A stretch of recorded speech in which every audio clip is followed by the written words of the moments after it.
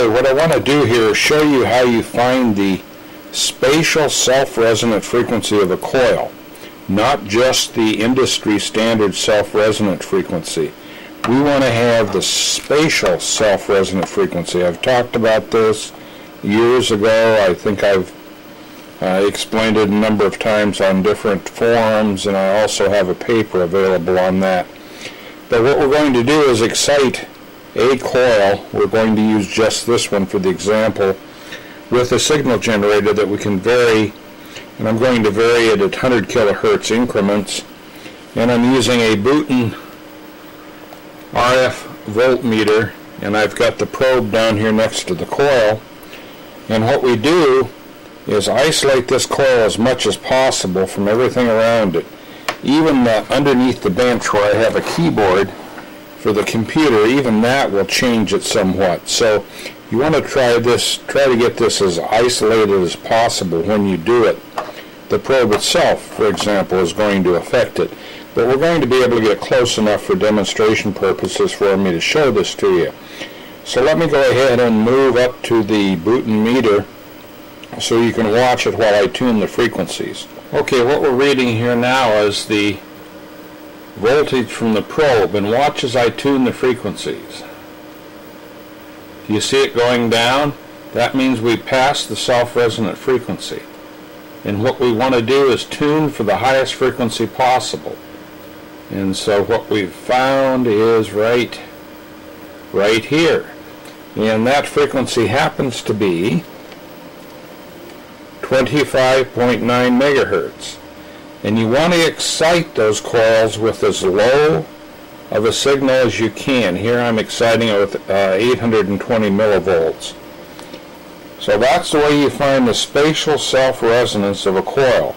Isolate the coil, keep it away from metal as much as possible, away from extraneous circuitry, equipment, so forth. Even this probe will have an effect on it. If you want to, you can back this probe back out and take and then adjust your Booten down lower so that you'll read at a lower range. The problem is you'll probably get into the area where you're picking up extraneous RF that's in the environment. But that's how you figure it, and then what you can do is if you move another coil up to it and run the procedure over again, what you're going to see is how the self-resonance has changed to the primary coil because of the proximity of the secondary coil. And then, of course, even this tertiary coil out here has an effect on that resonance. And when I have them both backed up here in the beginning, I'm not really getting a true reading like I'm telling you should, because these still are impacting this coil. You should have this guy isolated out here in space with your meter and adjust your generator for your maximum meter reading.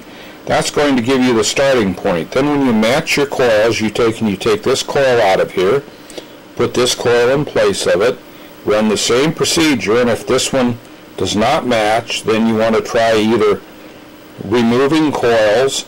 Hopefully it's not a matter of addition of coils, because that's not going to work for you. You want to be sure you start out with coils that are large enough so that whichever one you pick as your reference, you can take and change that spatial self-resonance by removing coils of wire. Now forget about inductance. This has absolutely nothing to do with it. This will not work if you try matching inductance between the coils. You have to look at the spatial self-resonance. It's got to do with how it's wrapped, what it's wrapped on, how you terminate the ends. There's any number of things. Like this one here has some black paint and rubber tape on it.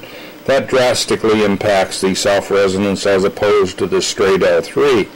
This one I've played with it, I've sprayed it with clear varnish and so forth, and it definitely is different than the rest of them. So you have to make adjustments to these coils to bring them into sync.